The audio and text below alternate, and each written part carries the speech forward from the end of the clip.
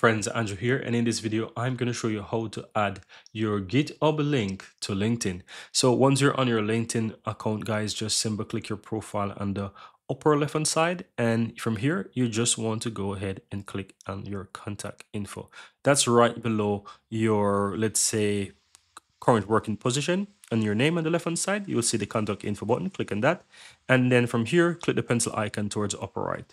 Now if you scroll down on this section, guys, so from here, guys, you don't have a direct connector to GitHub, but you can add your profile, the URL, directly to your profile on GitHub here. So all you have to do is just simply click on add a website, and from here you can just enter that link, right, just as I have for YouTube here. So you'll have your GitHub link. I'm just going to quickly add the login page here. So you just want to add something like this, and you can choose if you want to make that like your personal or company or other. It's really up to you. Let's leave it as personal for now, and you just need to click and save. Once you do that, it's going to add it for you.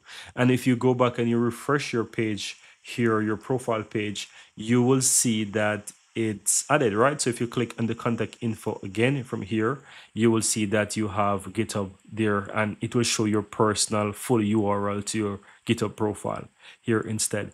And that's how you'd add it, guys. It's very easy and very simple. That's a quick workaround to add it, and I hope that it works for you as well. Thank you very much, and see you in the next one.